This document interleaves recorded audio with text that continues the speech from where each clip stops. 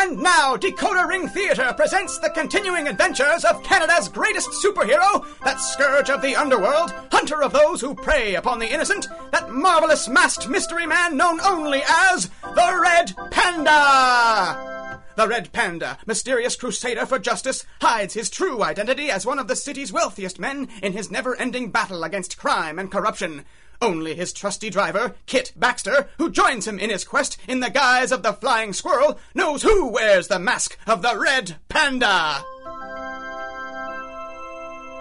This episode, The Riddle of the Sphinx. Check the 10th floor, Malloy. Make sure the labs are locked up tight, Malloy. The boss isn't paying you to play tiddlywinks, Malloy. Boy, I wish he'd lighten up. 3 years as a night watchman, I've never even seen the boss. What does he care from a few tiddlywinks? See, what a surprise. Everything quiet, just like always. Light switch isn't working. Well, what of it? I'm not the maintenance man. Let him deal with it in the morning. What is that? Came from the main lab down the hall, and there's a light under the door? Strange. I don't remember anyone working this late before. Maybe Professor Bellamy himself. I'd better check. What's going on here? The door's locked from the outside? But I'm sure there's somebody in there. Hello? Professor Bellamy? Anybody there? What the? Hey, you there, stop! I said stop. Stop where you are. Get back, I'm warning you. No! Please! Ah! Bellamy! I say, Bellamy, there you are. I was beginning to feel decidedly stood up. What's that? Oh, I beg your pardon, old boy. Sorry to keep you waiting. Think nothing of it. When it comes to Foundation business, I can be surprisingly patient. Foundation? Yes, the City Fathers Benevolent Foundation. You might recall the annual fundraising drive was something of the pretext for the lavish dinner at my club I'm supposed to be buttering you up with just now. Good heavens, man, you seem terribly preoccupied. Oh, yes. I suppose I am. I'm awfully sorry.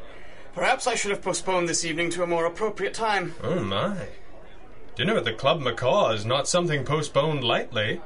No, nothing for me just now, thank you. But the professor looks like he could use a drink before dinner. What's that?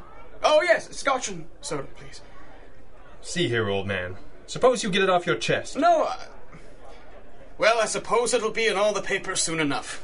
I suppose it's only right that I tell you myself. Papers? This sounds serious. I'm afraid it is. I've had something of a run of bad luck, old friend, and I'm afraid I'm not very good company as a result. What sort of bad luck? Well, it started off innocently enough. Indeed, it seemed at first to be a wholly marvelous turn of events. You see, early this week, I was contacted by an estate lawyer here in town named Shawson.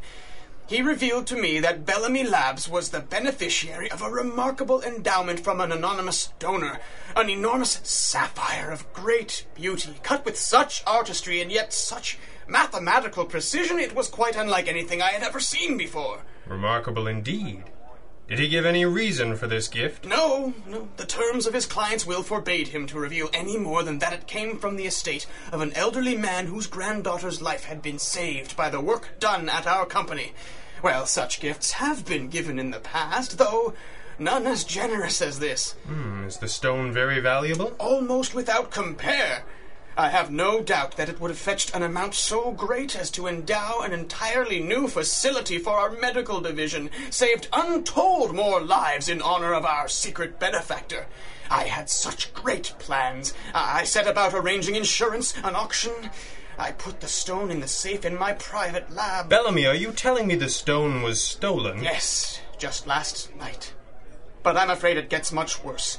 A night watchman, Ralph Malloy, was killed during the robbery. Murder as well. Was Malloy shot? No, he was... I can't explain it, but when he was found, he was almost petrified, dried out almost like a mummy. No one entered the building before or exited after. One of the other guards would have seen them. My lab is on the 10th floor. The windows were locked from the inside.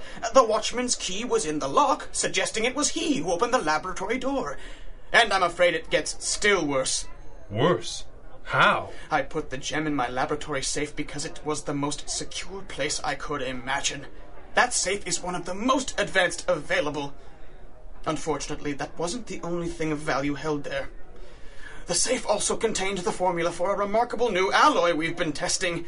An alloy with a tensile strength 20 times that of steel and completely non-conductive, not just of electricity, but extremities of heat and cold as well. Quite possibly the most perfect shielding yet developed. Are there military applications? Oh my, yes.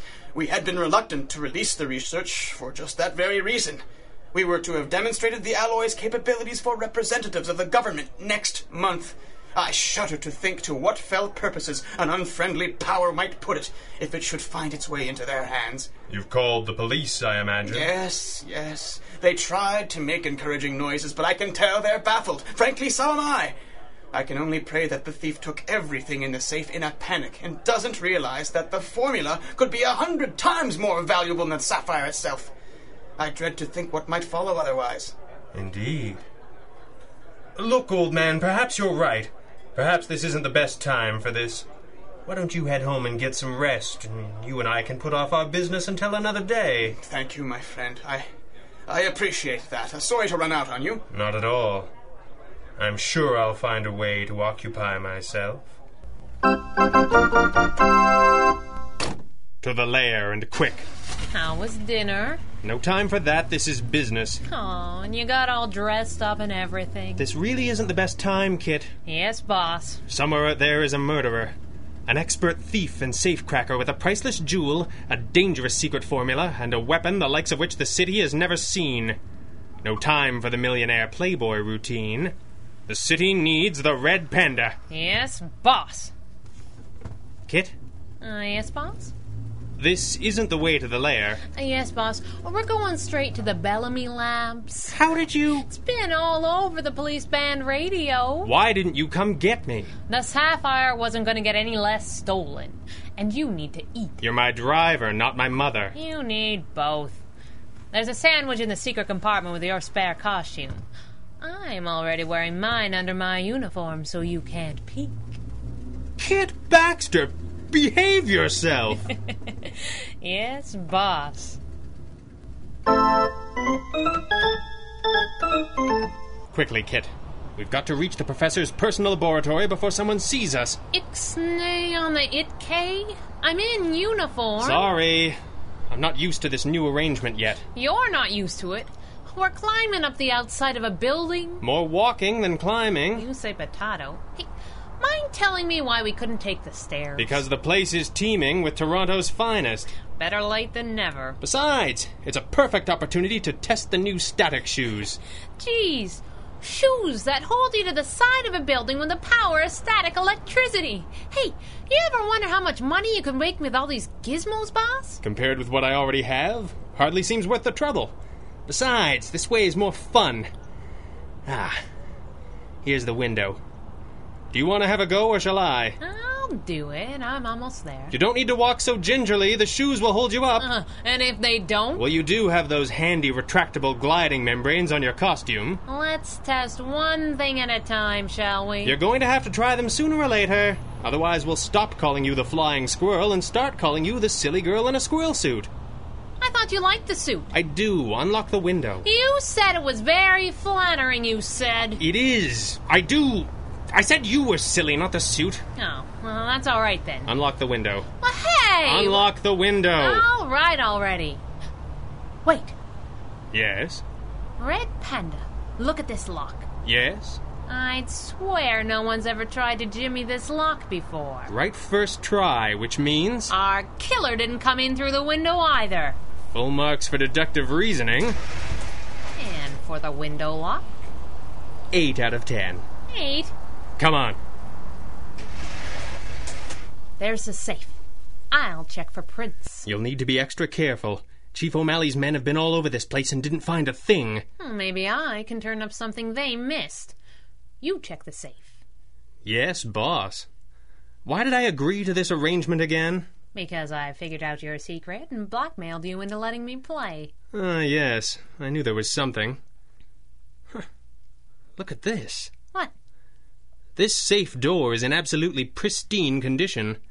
To disturb a modern safe like this without dynamite, our man must be a master at the fine art of burglary. Or someone who knew the combination. What are you suggesting? Just formulating alternate theories of the crime. Lesson 4. Good girl. For the moment, let's stick to the known. Find anything? Must have worn gloves. I figured as much. Gloves that he took off only to search the very back of the safe to make sure he had everything. Found a thumb and index finger big as life. Lesson 36. Nice job, Flying Squirrel. Ah, shucks. Of course, that means our killer wasn't just after the sapphire. He was after the formula that was in that safe. We've got to find him before he can sell it to a foreign power. Well, that's another thing, Red Panda. How did the thief know where the jewel was? Well, the professor only got it a couple days ago. I'd like to know the answer to that, too. First things first. A trip to the morgue to examine the remains of our unfortunate security guard. Then a lawyer named Shawson is going to receive an unexpected visit. From the Red Panda.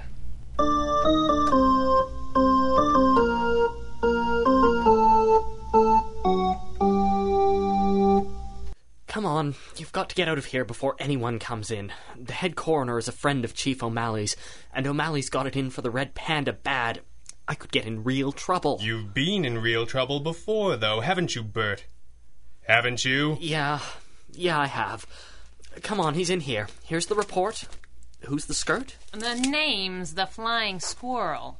And if you can't tell the difference between tights and a skirt, you need to get out of the morgue more often. You seem like a nice kid. A word of advice. If you're going to keep hanging around with the big guy, don't let him save your life. Too late. Oh, I'm sorry to hear that. Take it from me. Once he's got his hooks in, he'll never let you get away. That was kind of the idea. What's that? I said, where's Malloy's body? Right here. Oh, my! Amazing. The coroner's report says the body was discovered as a dried-out husk. I noticed. The report says were it not for positive identification from dental records, they would have thought it was an unwrapped Egyptian mummy. Are you planning on seeing the show or just reading the reviews? Oh, my! That's what I said. I've never seen anything like this. Squirrel, look at this mark on the man's forehead. Yeah, we don't know what that was either. It almost looks like the focal point of whatever energy did this to him. That's exactly what it is. It looks like a burn. A small burn in the shape of... Well, it looks almost like a cross with a handle on the top. That's called an ankh. It's an ancient Egyptian symbol of great power. We need to know more about what we're dealing with. Squirrel, you head over to the museum. Unless I miss my guess, Dr. Chronopolis should still be there.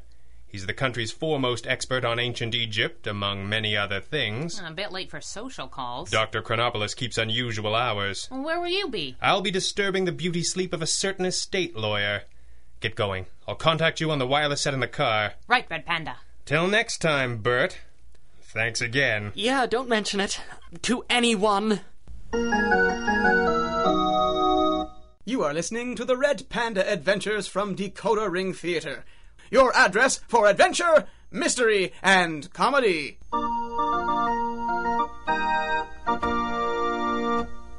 Emil Shawson. Wake up, Emil Shawson. What? Hello? Is anybody there? Strange, I could have sworn I heard someone. Yeah, it must have been a dream. This is no dream, Shawson. Who's there? Who are you? I'll ask the questions here. What do you want? How did you get in here? Neither lock nor key can keep out the Red Panda. The Red Panda? No, it can't be. That's just a myth, a story. Then perhaps this is just a dream after all. When you've told me what I want to know, it can all be over. What do you want? The Bellamy sapphire. I want to know who your client was, who bequeathed the sapphire to the professor. I can't tell you that. Yet you must. I can't. It's a sacred trust between an attorney and his client. I can't tell you anything. I won't. You're lying, Shawson. You aren't nearly that noble. You may not be up to your neck in this just yet, but there are lives hanging in the balance. Untold numbers of lives that may be added to that already lost if you keep silent. I cannot allow that. Please. Please. He'll kill me. My family. Who will? Who threatened you? No. No one. I'll tell you nothing. I know my rights. I am not a policeman, Mr. Shawson. And as you listen to the sound of my voice, you will find it is quite impossible to resist. No. Yes, Emil Shawson. Into the dark of night comes the searching light of truth, the light of justice. It has settled on you, Emil Shawson. Tell me who gave you the jewel. Don't. No. His name. You're lying. No. No. He called himself the Sphinx. The Sphinx? He came to me, demanded that I give the stone to Bellamy Labs, promised me money.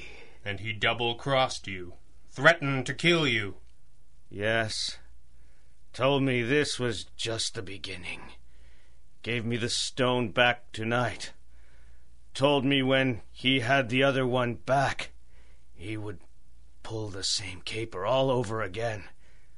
I refused. That's when he threatened me. The other one? Other stone? Are there 2 sapphires, Shawson? Yes. 2. Who was the other one bequeathed to? Tell me. Valeria. Valeria? As in Valeria Chemical? The largest experimental chemical firm in all of Canada? Yes. No telling what this Sphinx is after there. Got to act quickly. Return to sleep, Emil Shawson. You will remember none of this. But in future, when you choose to act outside the honest boundaries of your profession, to risk acting as an unwitting pawn of evil, you will know deep in your heart that I will be watching you, Emil Shawson. The Red Panda will be watching.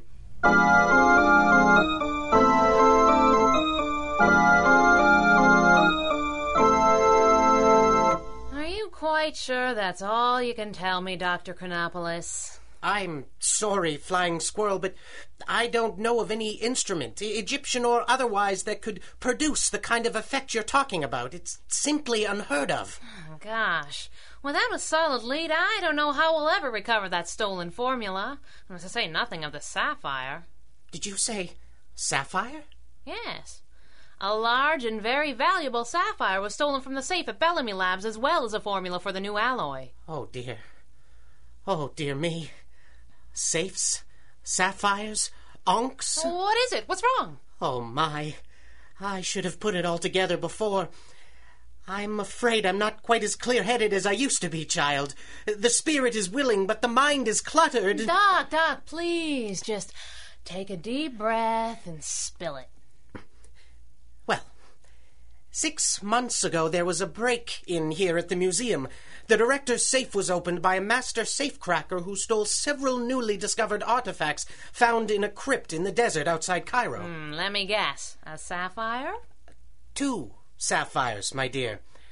2 sapphires of equal size and shape, each cut with a level of precision unknown in the ancient world. There was also an amulet with a smaller stone cut in an identical pattern, and a golden ankh some 14 inches long.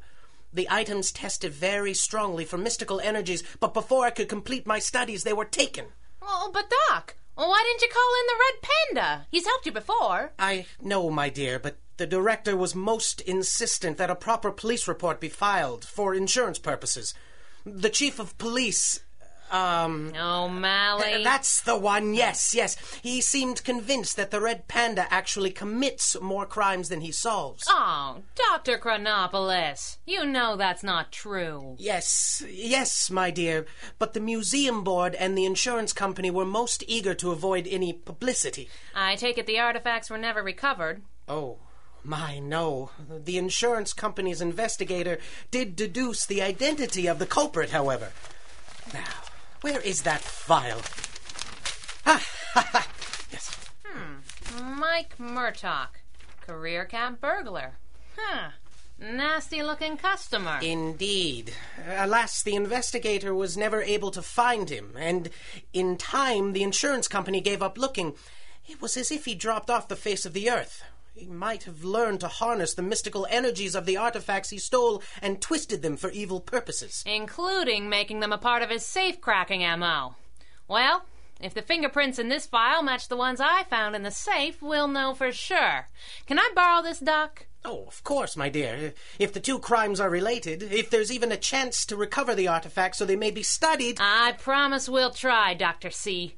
Thanks again.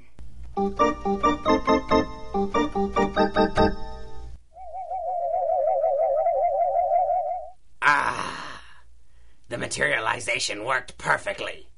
This must be the secure room at Valaria Chemical. The amulet would have brought me to within 10 feet of the Sapphire's location, which means the vault must be right. Aha. My, she is a beauty. Fortunately, I don't need any ancient Egyptian artifacts to get me past this lock. Just a little... Perfect. My precious sapphire sitting here amongst the secrets of Valaria Chemicals. When I add these discoveries to the Bellamy alloy and the other secrets I'll steal before the police get wise to this scheme, I can live like a king! A king! Who's that? Who's there? I know that laugh. And I know a good joke when I see one, Murtaugh. The Red Panda! No matter how often it happens, there's still nothing better than hearing them shriek your name in terror. Not this time, you masked menace! The Mike Murdoch you sent to prison is ancient history! Now there is only... the Sphinx! The Sphinx, huh? These days every punk with a cloak and a necklace thinks he's got what it takes to be a supervillain. It's not a necklace! It's an amulet! Of course it is. Shut up! You've got no idea the power I have now, Red Panda. This amulet is joined to its sister stones by powers you couldn't possibly understand. Powers which pull the wearer of the amulet through the ether, past the guards, and into the very heart of this country's most secure secret labs. The power of the gods, combined with my own modest gifts, to make an unstoppable pharaoh of felony! Murtaugh, you fool. You've come into possession of some of the most powerful artifacts in the world, and you use them to sneak past security guards. I've had enough of your lip. The stones aren't the only treats I've discovered. You mean stole? Possession is 9/10 of discovery. Say hello to the Ankh of Sutek. It has the power to mummify living flesh at an instant. You can't possibly use such a device, Murtaugh. You know in your heart it doesn't work, and it's becoming so very heavy. You can't hypnotize me, Red Panda. Prepare to meet your ancestors. Ah! Oh, the beam reflected back at me. Shot the Ankh right out of my hand. But how? So I can't hypnotize you, eh, Sphinx? That wasn't me you aimed your device at. It was your own reflection in this mirror. You merely saw it as me. Very clever. You've overplayed your hand, Red Panda. What the? Bad luck, Sphinxy. You've had your nose in old books too long. Next time you'll keep your eyes peeled for the Flying Squirrel. I've got your old Ankh, so keep your hands where I can see them. Nice gliding squirrel. You like? I do. Thanks. I'd call that a successful test. Oh, right. Test. Wish I could stick around, but I've really got to run. What the? The amulet brought me back here. Sorry, Sphinxy. Did we forget to mention both gems were in this room? With one in the safe and the stone you returned to Shawson in my pocket, your amulet will always bring you here, regardless of which stone you try to reach. Think you're pretty smart, don't you? Well, try this on! Red Panda, are you hurt? Oh, get him! No! Let him go! We have the stones and the Ankh. You've got to get them to the museum for safekeeping right away. Hurry! Well, that went pretty well. Hey! Well, you're not hurt at all. Disappointed? You'd better have a good explanation for this. For what? For making me think... Well, For starters, the Sphinx heard you say you were taking the artifacts to the museum. Aren't you worried he'll try to get them back? Kit, I'm absolutely counting on it. Come on! Oh my. Such remarkable items, such perfect condition. Such a shame the amulet was lost. But one mustn't complain. Oh, my goodness. Not goodness exactly, my dear Dr. Chronopoulos. I see that meddlesome girl has left the sapphires in the Ankh with you and gone to get help for her mentor.